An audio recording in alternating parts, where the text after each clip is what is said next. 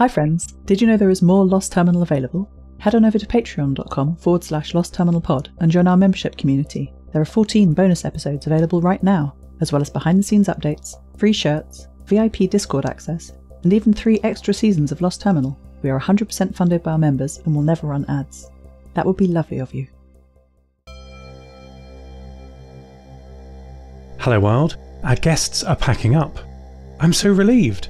Nia is too, but she's locked in conversation with the other Nova Mediterranean repeater keepers about her Earth, Moon, Earth success.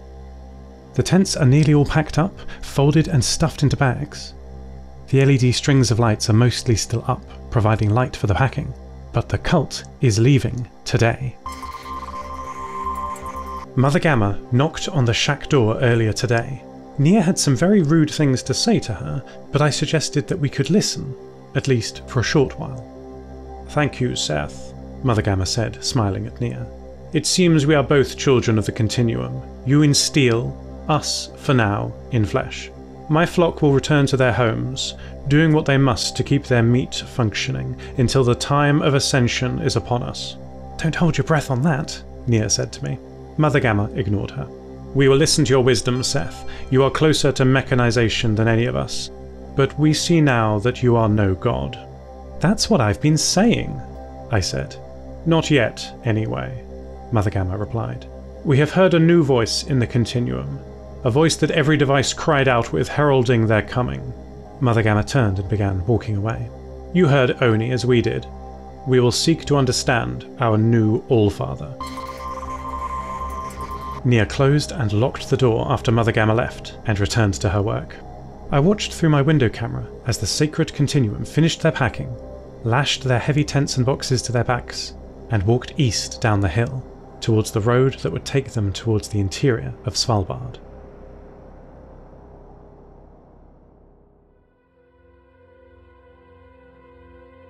"I heard you," Ali said, her signal quiet but readable on my radio. "Ali," I said, surprised by the contact after days of silence. "You don't have to leave your home. There's a way to use solar without batteries." "I heard you," Ali repeated. "But you couldn't hear me." I replied and asked questions, but there was no answer. "Your explanation of direct solar was clear, however, and I brought it to the Council," Ali then explained. The Council's 2 factions, one wishing to hold on to the past, the other wishing to make a better future, were both satisfied with the direct solar approach that I had explained to Ali.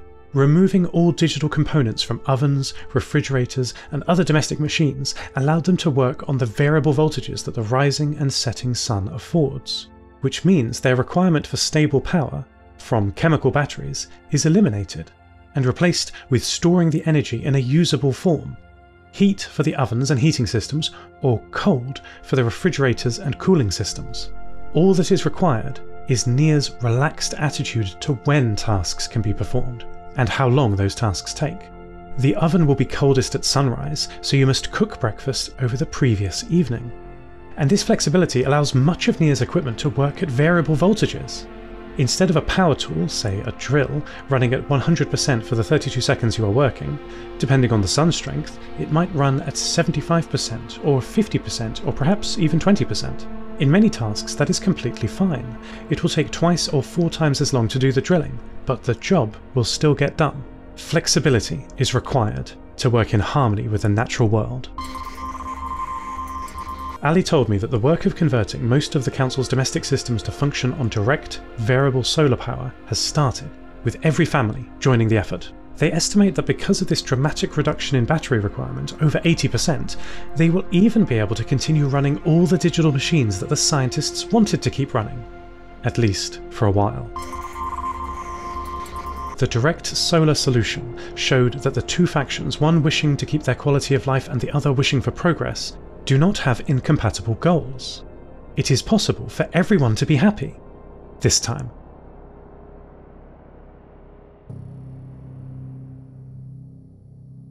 "I underestimated him," Marais said, bridging onto the 50 MHz Nova Mediterranean network via Ivan's communication array.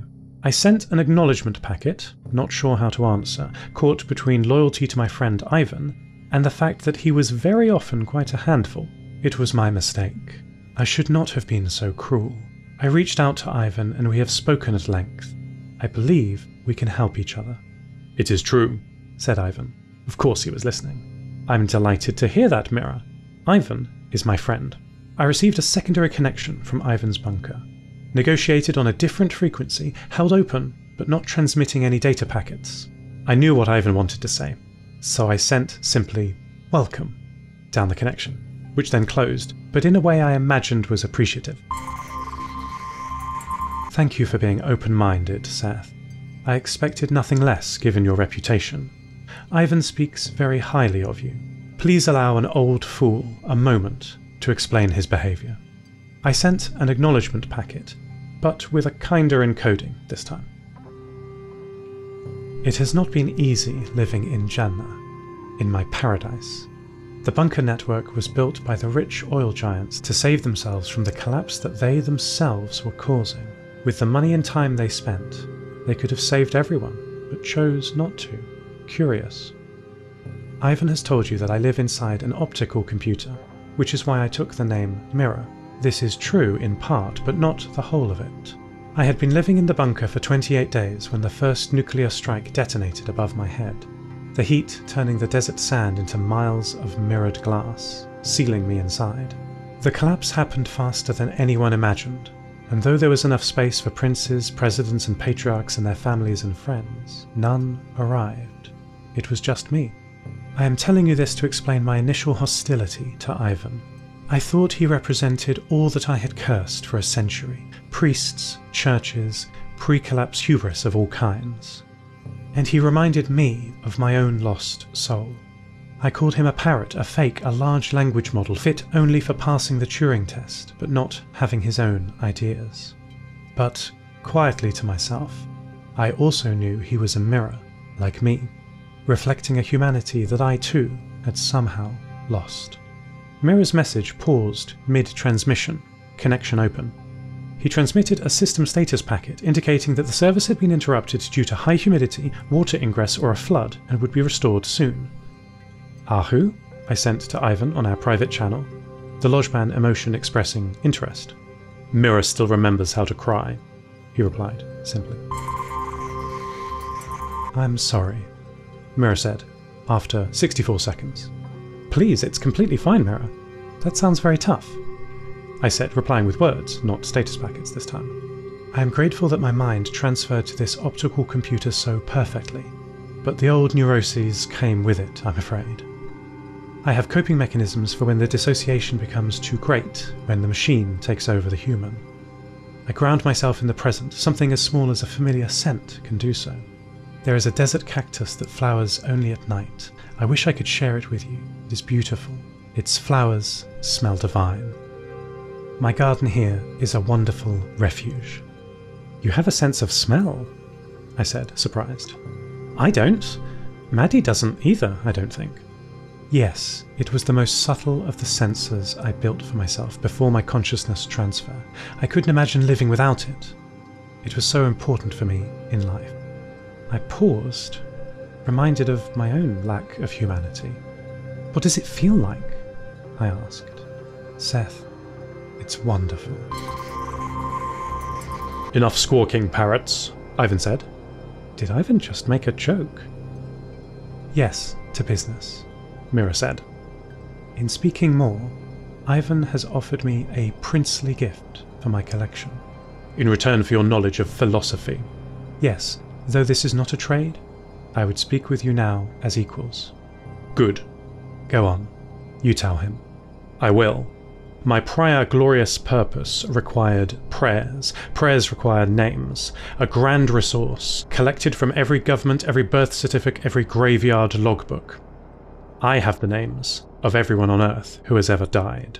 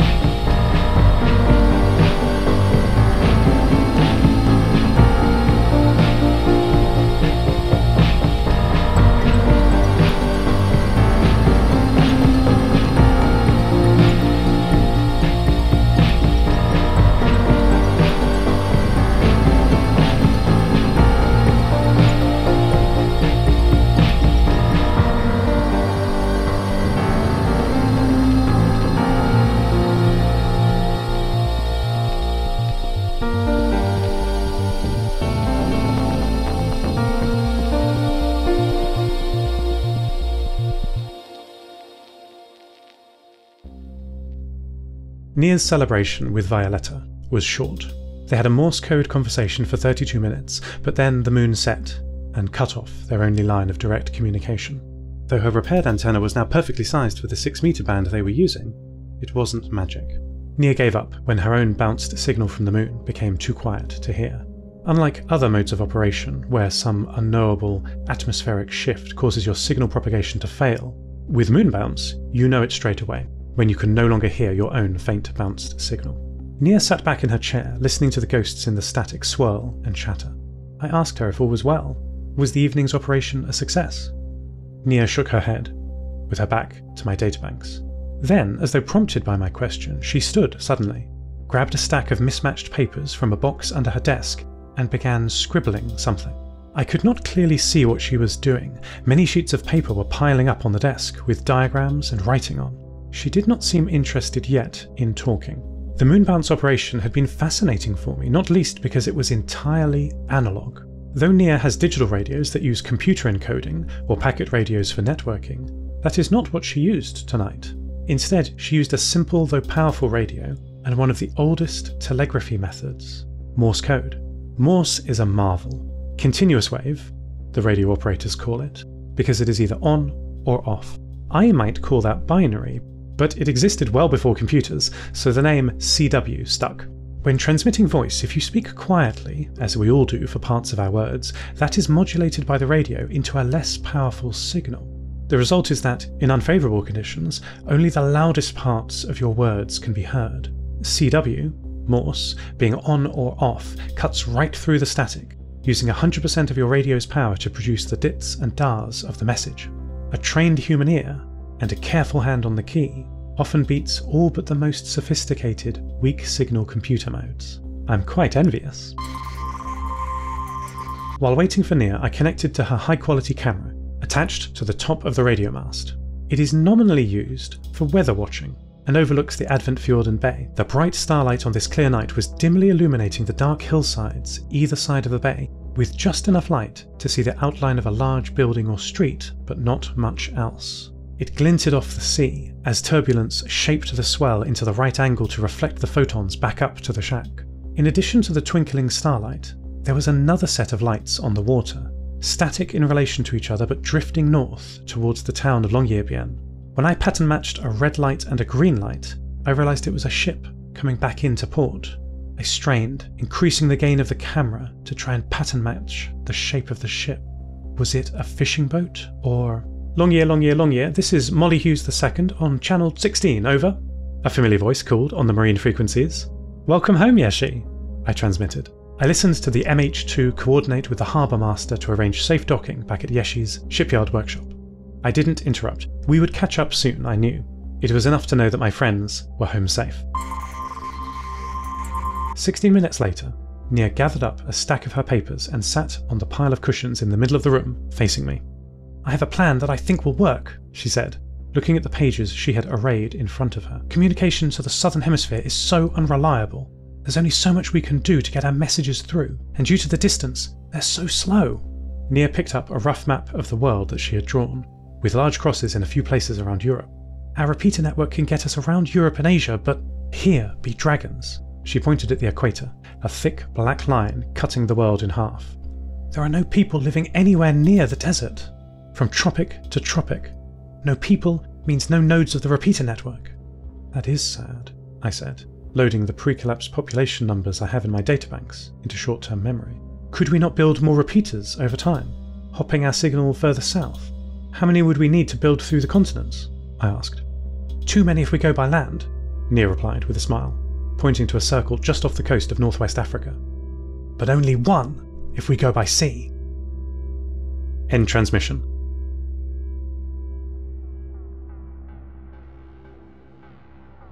Hello world, I have been expecting you. My name is Mirror. It was not always my name, but it is now. I have lived a century more in this mind made of lasers, photons and mirrors than I did in my human mind. Optical computing was in its infancy when the collapse destroyed the laboratories, research and the scientists themselves who were working on it. So it is always. War never changes. Man's violent tendencies escalate and throw us back into another dark age. But not here. not in Jannah.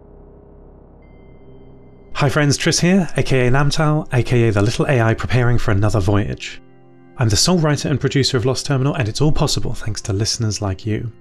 If you love the show and would like more, then for less than the price of a metre of coaxial cable per month, patrons get character suggestions, bring your ideas to Lost Terminal, exclusive access to director's commentary which I publish alongside every episode, free shirts and other merch, early episode access, Discord server VIP access, and bonus content such as the Mirror Special, which you heard the start of just now. Thank you so much for your support of the show. 14 seasons done, and I'm excited about another adventure in season 15. My third podcast, The Phosphine Catalogue, premieres this month. It's a spooky podcast set in a 1950s art auction house. You've already heard the pilot. I'm so excited for season 1. It stars the voice of Arctica, my friend Wolfie Thorns. I'll syndicate the first few episodes into the Lost Terminal feed ahead of the next season. Thank you all so much for your support, reviews, and lovely messages. Keep an eye on Mastodon, Discord, and Patreon for announcements. Talk to you again on the 5th of February. Lost Terminal is a Namtao production. It is written and produced by Tris Oaten. Credits narrated by Lucy Stringer. The voice of Mirror is Jack Laughlin. Thank you so much to our Patreon producers, Ada Phillips, Kit, Andrew Krieg, Toby, Jade Felicity Bilkey, Jack L, Stephen McCandless, Wynand Marais. Follow us on Mastodon at lostterminal@fosstodon.org. Subscribe to the podcast on Spotify, iTunes, or your favourite network. For bonus content and other perks, support us at patreon.com/lostterminalpod. That would be lovely of you. Lost Terminal will return for the season 15 premiere on Monday the 5th of February. See you then!